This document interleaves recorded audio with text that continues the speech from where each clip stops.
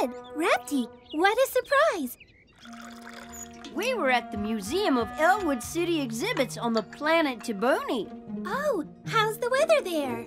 And look what we found there where d.w.s Snowball should be. A croquet ball.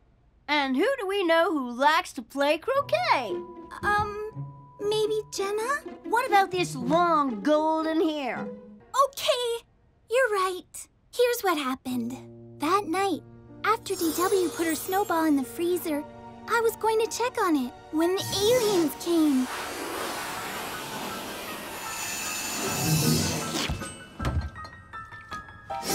I knew d.w. would be devastated.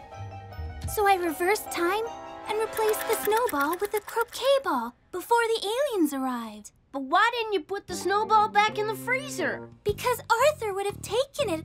He's always taking things from d.w. Her cake, her scissors, the last of the milk. But it's making them fight. Don't you want there to be peace between them? You're right. It's time they ended that silly feud.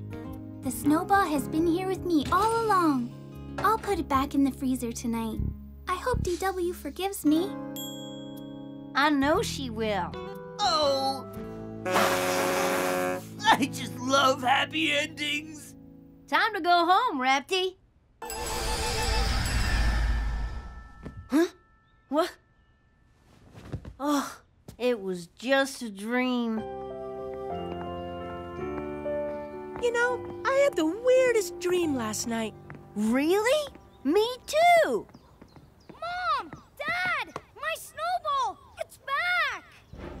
Does that mean? Nah.